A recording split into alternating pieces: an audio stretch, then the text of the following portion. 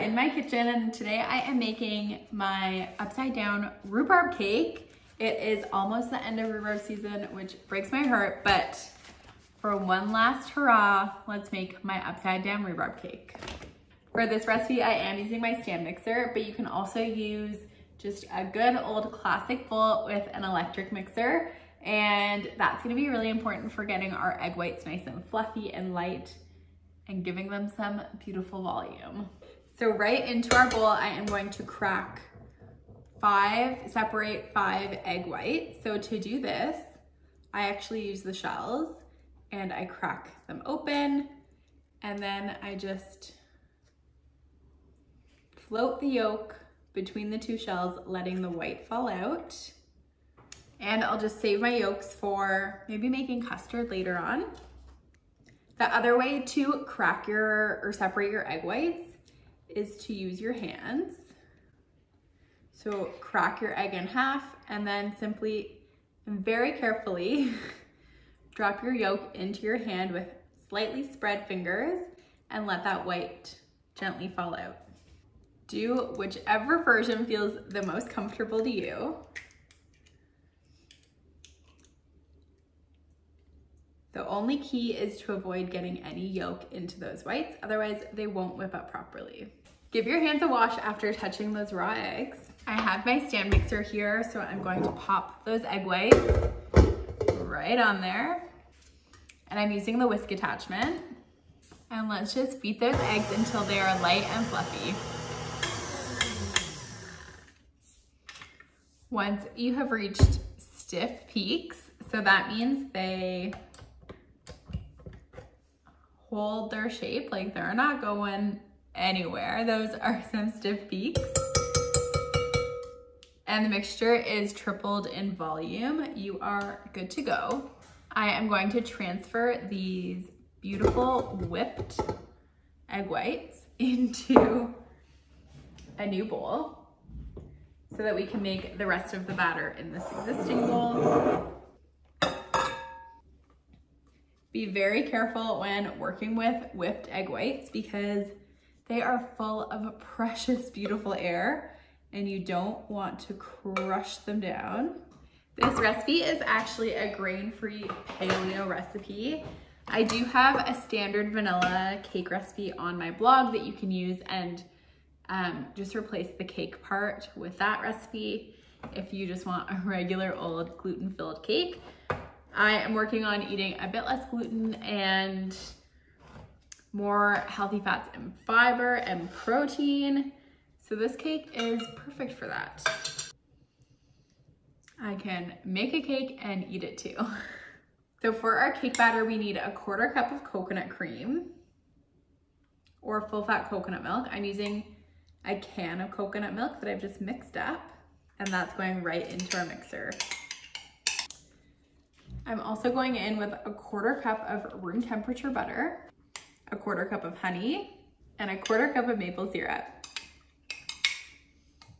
Let's add in a teaspoon of vanilla and about a 1/4 teaspoon of almond extract. Did you know almonds and rhubarb are like the perfect combination of flavors? I wouldn't lie to you. And last but not least, we need about a teaspoon of lemon juice. Not very much, just enough to brighten everything up. Grab your mixer back over. Bowl goes onto there. And we're actually gonna switch out the whisk for the paddle attachment.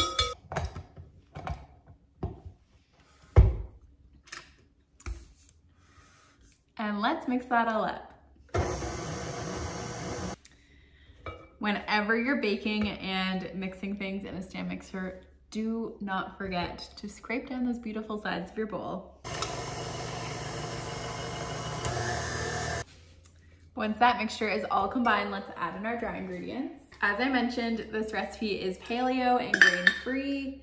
So we are using a combination of 1.5 cups of almond flour, 3 tablespoons of coconut flour. Coconut flour helps absorb the liquid in the cake. It's like a super duper absorbent flour when it comes to gluten-free and grain-free baking. So you often can't swap it out for anything. And 3 tablespoons of tapioca starch or arrowroot starch. They are interchangeable, but they are such an essential ingredient when it comes to paleo and grain-free baking. I actually was exclusively paleo and grain-free for quite some time, so I became very adept at grain-free baking. And since we are trying for a baby, I just thought I would go back to my roots. No, I'm just trying to balance my blood sugar a bit more, and I find grain-free baking, because a lot of the flours have a lot of protein and healthy fats, it just helps to satisfy and balance your blood sugar for longer. And last but not least, at least for this cake portion, is we need half a teaspoon of baking soda. And let's mix this up. Okay, this batter is all beaten up. Everything is very well combined, so I'm just gonna scrape down this attachment.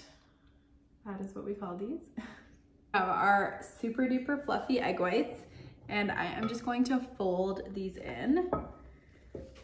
I have never seen Schitt's Creek, but I've seen the meme enough times of, I think it's Dan Levy's character doesn't know how to fold things in.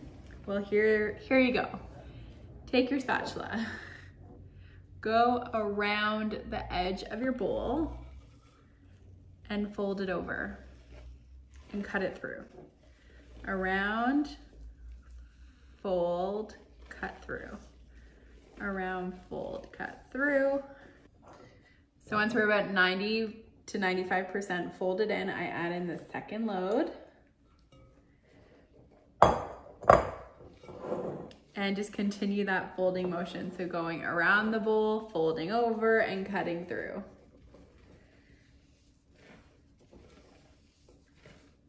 Tell me in the captions if you've seen Schitt's Creek. I feel like I'm definitely the minority. A lot of people have told me in my life that I need to watch it.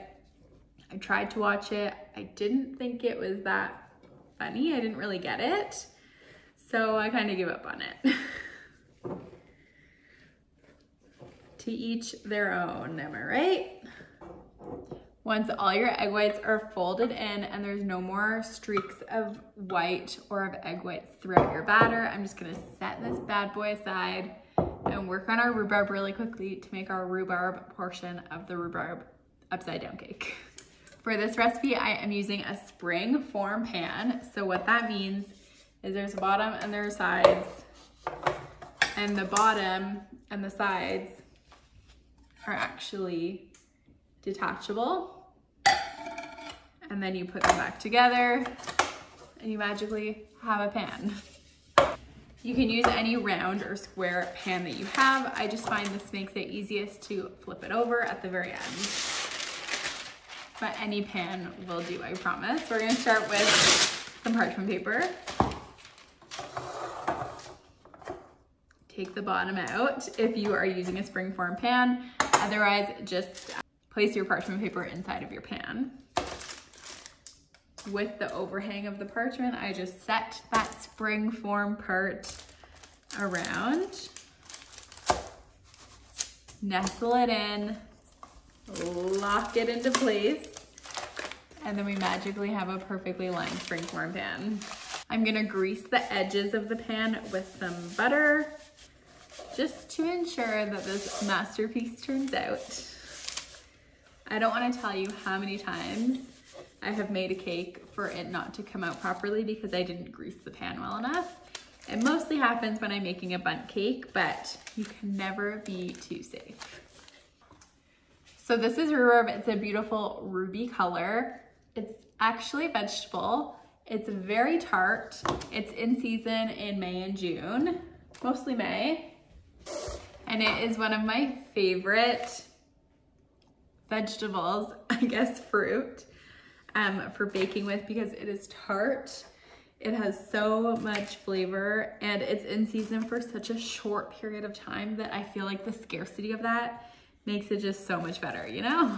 I'm just trimming off the ends, and then I want all the pieces to be as thin as the smallest piece so they bake evenly. So I have 3 thicker pieces and the rest is thin. So I'm gonna cut these thicker pieces in half lengthwise. Ta-da! Traditionally, upside down cake is made with pineapple. I don't love pineapple. I am not a pineapple girly, but rhubarb is totally my jam. You can make this recipe with any fruit that floats your boat, that tickles your fancy. They'll all be delicious. Depending on the fruit, you might get it to be more juicy or it might be more solid. The rhubarb is going to be a pretty solid base because it's not the juiciest of fruits or vegetables. I actually harvested this rhubarb from our own garden yesterday, which it just makes me so happy when I can like go out into our garden and actually like pick flowers and harvest fruits and veggies. Really, I'm just living that homesteader dream. It's a vibe. Once all of your rhubarb is about the same thickness, we are going to make a pattern with our pan. So I'm gonna cut it so that it's half of the length, half of the width of the pan. I'm just gonna start nestling this rhubarb in. So I did my pattern, I did alternating sides. Let me give you an overview. This is what we're working with. I did alternating directions of the rhubarb. So when we flip it over, this will be on top, so stunning. Since rhubarb is a very tart vegetable, as we learned today, I am going to sprinkle on a few tablespoons of coconut sugar. And I'm also gonna add on a few dollops of butter right onto that rhubarb to help with that caramelization of the sugars, which will give you that caramel flavor and the most beautiful texture on the outside you could ever dream of. This is what we're working with. We have our rhubarb, our sugar, and our butter.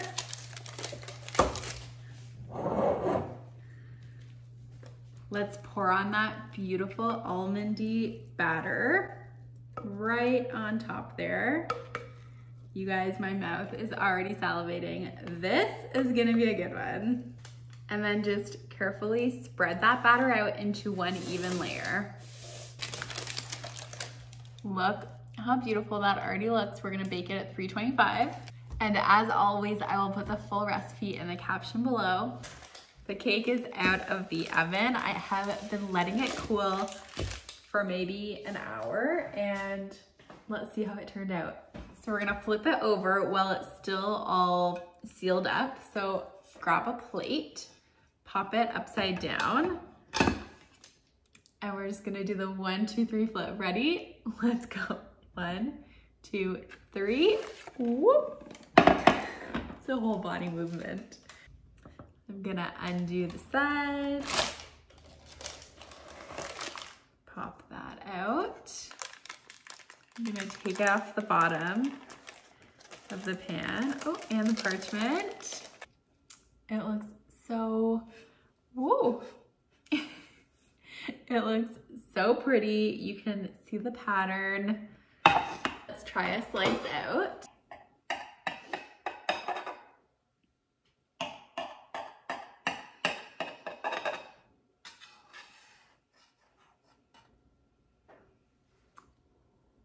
It looks so fluffy and beautiful, not too dense, which I love.